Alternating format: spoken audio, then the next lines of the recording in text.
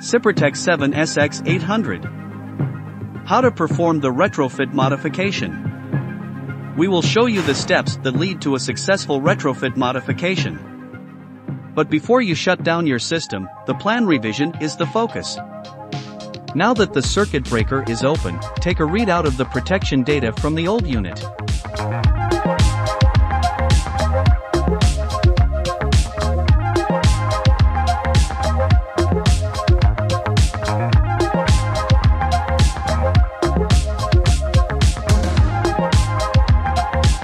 Now bring the circuit breaker into test position.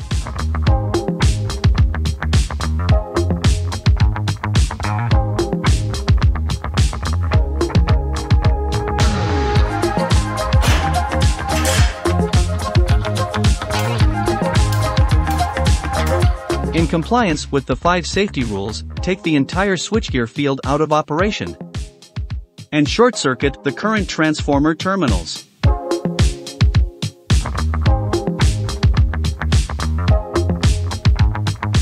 Label the disconnected wires according to the revised circuit diagrams. Then remove the old protection device from the switchgear compartment door. The new SIPROTEC 5 compact device with its 1/6 housing is directly compatible with older Siemens protection devices. No complex mechanical adaptation work is required. You can exchange the devices one-to-one. When rewiring, please pay attention to the length of the wire end ferrules. To ensure a proper connection, you need wire end ferrules with a length of 12 millimeters.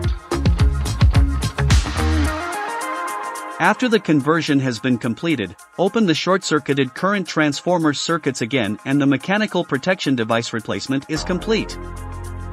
Before electrical commissioning, perform a wiring and signal check, then the circuits can be reconnected. The SIPROTEC 7SX800 starts up independently.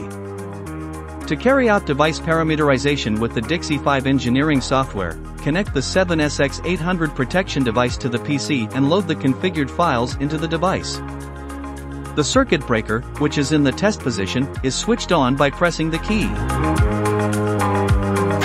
To complete and test the protection shutdown, perform a trip of the circuit breaker using the Dixie 5 software. Commissioning is now complete. Now disconnect your PC from the protection device. Crank the circuit breaker from the test position to the operating position.